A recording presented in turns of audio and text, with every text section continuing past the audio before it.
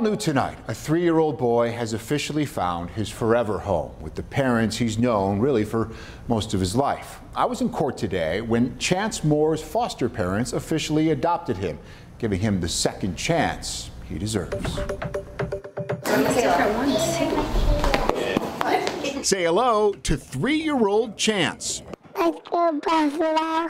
He might be the biggest sports fan around. He's a major sports fanatic. Yes. Everything sports. He wakes up, he puts a ball in his hand, he goes to bed, he sleeps with a ball in his hand. Chance's favorite team, the Buffalo Bills. But on Friday, after spending more than 1,300 days in foster care, he was officially ready to join a new team.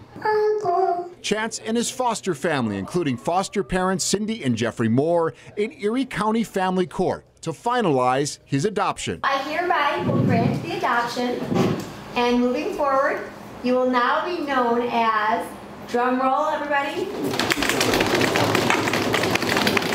Chance Amari Moore.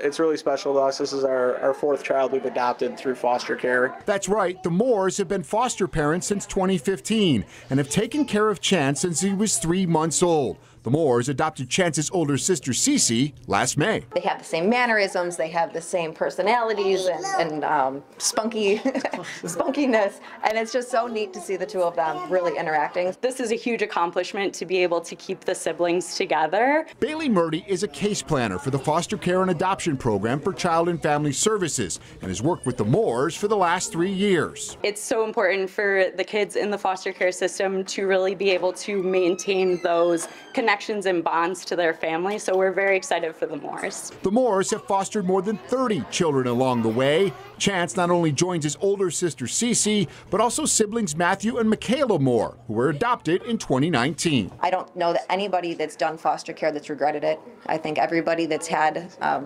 children in their care have truly enjoyed the time that they have the children with them. So a big day for our new friend Chance Amari Moore, filled with smiles and gifts, including a new forever family.